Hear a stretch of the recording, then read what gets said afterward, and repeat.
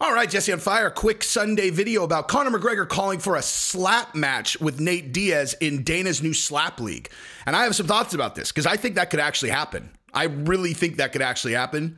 And I'm going to use this video as an excuse to give you guys my thoughts on the slap league as well.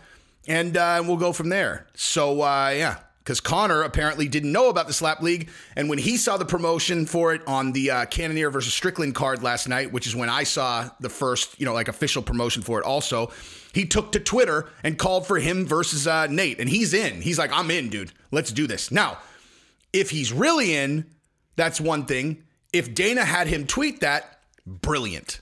Brilliant. Brilliant. And there is no cost that you could pay Nate and Conor to do a slap league fight that wouldn't be worth it if you are really trying to make this league happen. And I have some thoughts about how the league would work. Like this thing can work. This thing can absolutely work. I didn't think it would work before. Before I saw the promotion and this thing with Conor, I was just looking at it. I'm like, there's no way this can work, man. It can't work. It can't. And I've changed my mind.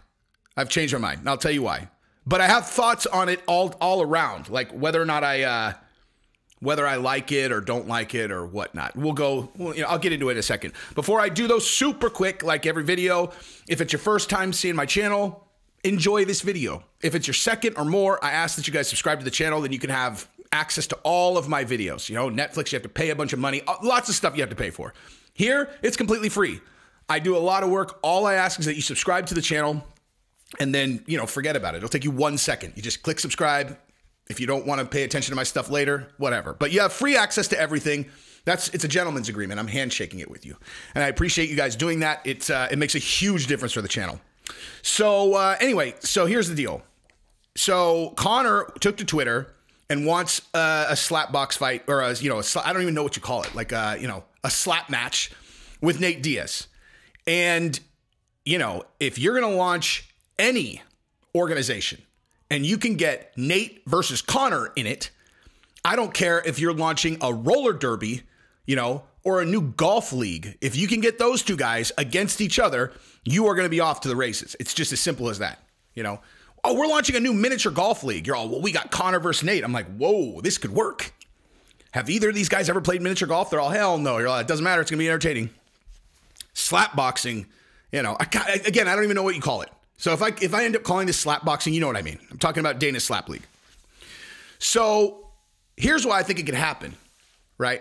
And again, don't take this as like some ringing endorsement of this slap league. That's not what I'm saying. I'm purely talking about why I think this could actually happen with these two guys and what would make the thing successful. Then I'm going to tell you what I actually think about the whole thing, okay? So the reason why I think it could happen is because you don't need a training camp. There's no training camp for this. Nothing. There's no, you walk in there off the couch and you do your little slap match, right? So like if Dana paid Conor $5 million and they paid Nate $2.5 million or whatever, obviously well under what they would get paid for an MMA match, but it's literally a plane flight, sleep in the hotel, wake up the next day, go slap each other in the face and leave. There's, like when people are like, this is one of the things that drives me crazy.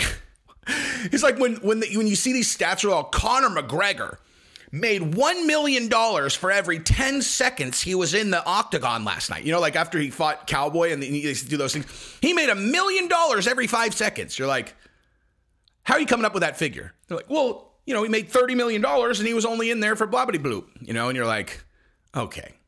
So really, that's your math? Hey, do you think he would have won the fight in 60 seconds if he wouldn't have trained 10 hours a day for the last 4 months? You know what I mean? It's like your math is a little bit off, dude. Like the fight itself is the fun part.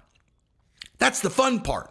Okay. The work is the training, and then the cutting weight, especially the stress, the anxiety about having to do your weight cut, the anxiety about the fight, all of that's like the fight itself. That's not even work.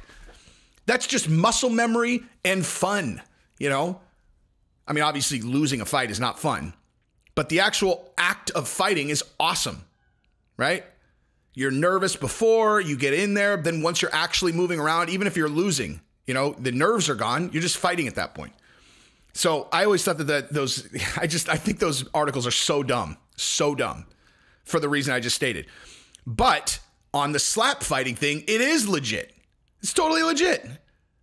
You know, factor in how much time they're going to do promoting it, like, you know, however many, you know, tweets and hours or whatever. And then also add in the time they're on stage slapping each other. And that's it. That's their total time commitment, which is nothing. It's nothing. So it could happen. It could absolutely happen. And you know, if Dana is as smart as me, and he's certainly much smarter than I am in promoting these things, then he's going to find, you know, he's going to get to the same place that I'm at, which is the way that you promote the slap league is you bring in people that people know. Okay. The way that this slap league will work. Let me rewind, actually.